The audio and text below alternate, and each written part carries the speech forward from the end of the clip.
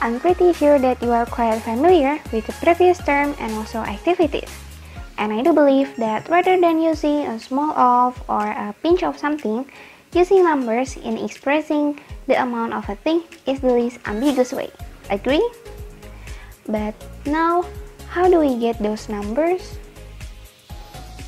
With me, Arsanti, be ready, prepare yourself and prepare your notes because today we are going to learn about measurement.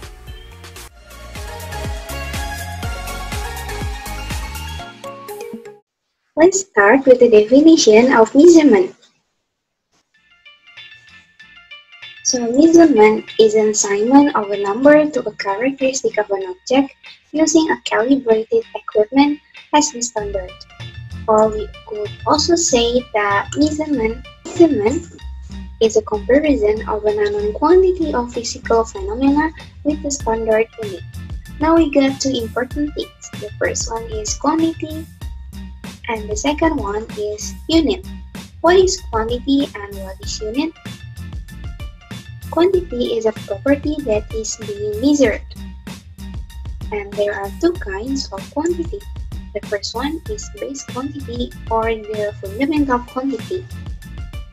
Examples are mass, time, and temperature. Now the second type of quantity is derived quantity, just like its name, derived. So it is derived from the base quantities. For example, pressure, volume, and also speed. We're going to learn about this quantity after this, okay? Now, how about unit? So unit is the standard measure of a quantity. We have heard about kilogram, second, or even meter. Now, let's see the example. So I'm gonna give you 5 seconds to determine which one is the quantity, which one is the value or the numbers, and which one is the unit. Okay, let's see. Irene's body height is 168 centimeters. Now I'll count to 5. 1, 2, 3, 4, 5. Now let's see the answer. Yep, body height is the quantity or the thing that is being measured. And then 168 is the value or the number of the measurement. And last, centimeter is the unit of the body height for Irene. You got it? Now we are going to learn the base quantity that is being mentioned before. There are 7 base quantity that is applied all over the world. We call it an International System of Units, or the abbreviation is SI. Now I have the table of base quantity, the unit, and also the equipment to measure the quantity. The first one is length, and the unit is meter. We could use ruler to measure the length. And we also have mass, the unit is kilogram, and we use balance to measure mass. Next, we have time, and the unit is second, and we use stopwatch. Now, next we have electric current, the unit is ampere, and the equipment is ammeter. Next is temperature, the unit is Kelvin, and the equipment is of course thermometer. Next is amount of substance, the unit is mole. We could use periodic table to see the molecular mass of the substance. And the last one is light intensity, the unit is candela, and we could use luxmeter to measure the light intensity. For today, we are going to learn the 3 out of 7 base quantity, which are length, mass, and time. Now you know that we have special equipment to measure a certain quantity, right? But before we are going to use the equipment, we need to consider several attitudes. The first one is calibrating. So basically calibrating is a setting or correcting of a measuring device. We usually do it by adjusting it to match to a dependable, known, and unvarying measure. For example, we are going to calibrate a thermometer that we are going to use in our group work in the lab. So when we're going to calibrate it, we can calibrate it with the thermometer that is usually used in the room temperature of the lab. The next thing to do when you are going to calibrate something is zeroing. Zeroing is when you are going to set a measurement into zero again, or in a zero value. For example, you are going to use the lens. Don't forget to put everything back to zero so that the measurement will start from zero. Next is parallax error. So parallax error is an error in reading an instrument due to the eye of the observer or our eye and pointer are not in line perpendicular to the plane of the scale. For example, we are going to measure the volume of water in a beaker glass. Remember that you need to put your eyes in line with the pointer in the beaker glass, because when your eyes is too low or too high, it will show different result. Remember that, okay? Okay, so now we are going to the first quantity that we are going to learn today. Length. So basically, length is a measurement of a distance. And the international unit of length is,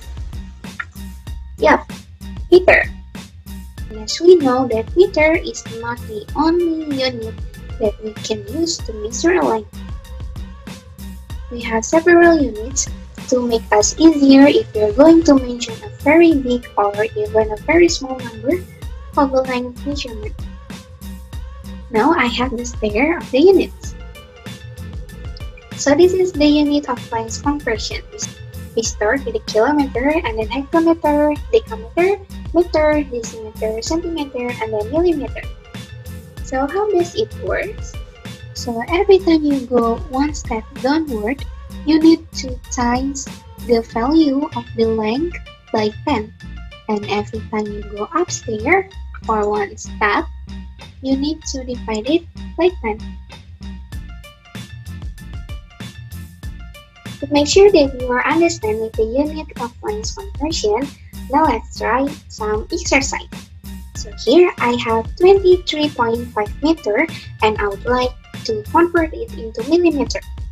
Now look up to the stair. Meter to millimeter, we are going to go downward for 3 steps. So we need to times the 23.5 with 1,000. There is 23.500 millimeter. Meanwhile here, I would like to convert from meter into hectometer. So from meter to hectometer, we are going upstairs for 2 steps. So we need to divide it by 100. And the answer is 79.5 hectometer. It's quite easy, right? Now I'd like to introduce you to the several equipment of measuring length. The first one is ruler. It must be very familiar for you, right? It's also easy to use the ruler. So there are several units that are shown in the ruler.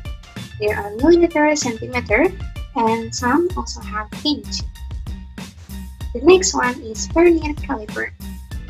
So vernier caliper is usually used to measure a diameter. To see how it works, let's check the video. The scales on vernier caliper are the main scale and vernier scale.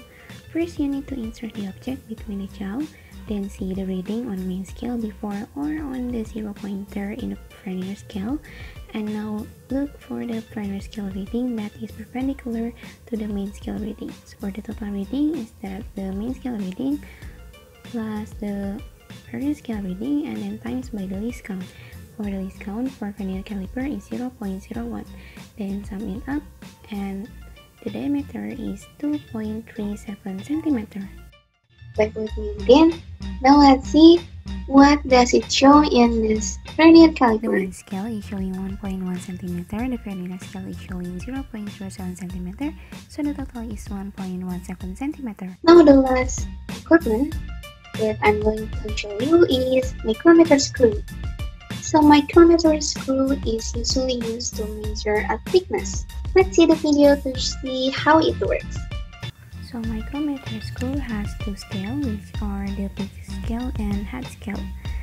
Now insert the object between the gauge and then see the biggest number that is shown in the pitch scale and take a look at the head scale reading that is perpendicular with the pitch scale. And for the result is in millimeter. Now let's see what we got here. Same with this one, you need to see the reading on the main scale, on the table scale, and you just need to sum it up. We're going to learn about the quantity that measures how heavy a thing is. Can you guess? Yep, mass. So mass is a measurement of the amount of a matter of an object. And the international unit of mass is kilogram. One fact you need to know is that 1 kilogram is equal to the mass of 1 liter of water in 4 degrees Celsius. Here I'm going to use the stair again. So I start with kilogram and then continue to hectogram, decagram, gram, decigram, centigram, and the last one is milligram. The way it works is the same with the one that we use to measure length. So yeah, every time you go downstairs for one step, you need to times the value by 10, and every time you go upward for one step, you need to divide it by 10. So I would like to show you one equipment to measure a mass.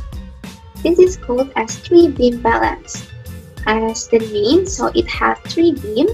The 3 beams will show different number. All you need to do is just sum from the bigger one to the smaller one. So let's see what we got here. So the biggest one is showing 100 grams. And then the middle one is showing 400. And the middle one is showing 40 grams. And the last one is 2 grams. So we just need to sum it. And the result is, 142 grams. It's quite easy, right? Here we come the last quantity that we're going to learn today. This is time. So basically, time is a measurement of a measurable period. And the international unit of time is, second. I have a fun fact. So there is a neutron star that can spin 600 times in a second. Wow, that's amazing, right? Here I have several examples of the unit of times. So we are familiar with year, week, day, hour, minute, and second. We can also convert from one unit to another unit. For example, 1 year is equal to 52 weeks, 1 week is equal to 7 days, 1 day is equal to 24 hours, 1 hour is equal to 60 minutes, and 1 minute is equal to 60 seconds. Here, the equipment or the tools to measure time is stopwatch. So it's quite easy to read the stopwatch. The first number is usually show the minute. And then the second numbers is usually show the second. And representing millisecond or 1/100 seconds. So actually we could do the measurement in 2 ways. The first one is single measurement and the second one is multiple measurement. How about multiple measurement? It means that we are taking more than one data in doing a measurement. What things that we need to consider in doing a multiple measurement? The first one is accuracy and the second one is precision. So what are accuracy and precision? So accuracy is the closeness of measurement to the accepted or correct value. When we are doing a multiple measurement, it means that we have several data of the measurement, right? So the result, when you are doing a good accuracy or a high accuracy of measurement, your measurement will be close to the standard measurement, or it will be close with the result or the data that is shown in that things, if it is available. And the next one is precision. So precision is the closeness of measurements to each other. So every time you do the measurement, your data will be similar every time you do the measurement. And data should have a high accuracy and also high precision. But how does it look like when the accuracy and precision is not in the same level? Now let's see this one. So for example, we are doing an arc race, how a high accuracy and high precision look like. The arrow is close to each other, yet it is in the center of the circle, right? Next, this is when low accuracy and high precision measurement happen.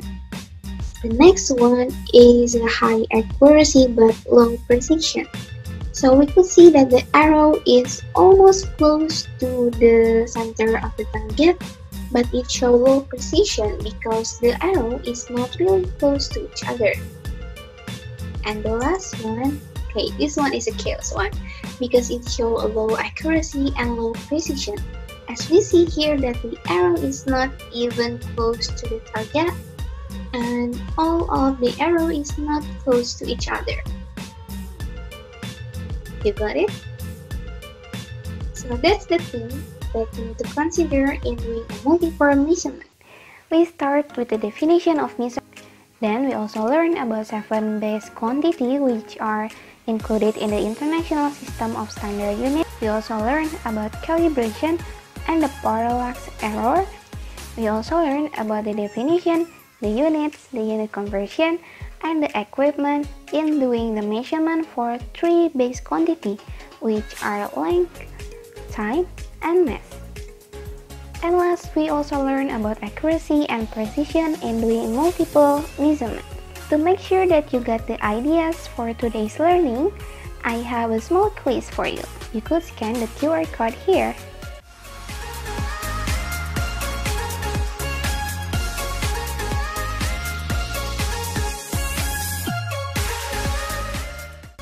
So that's all our lesson for today.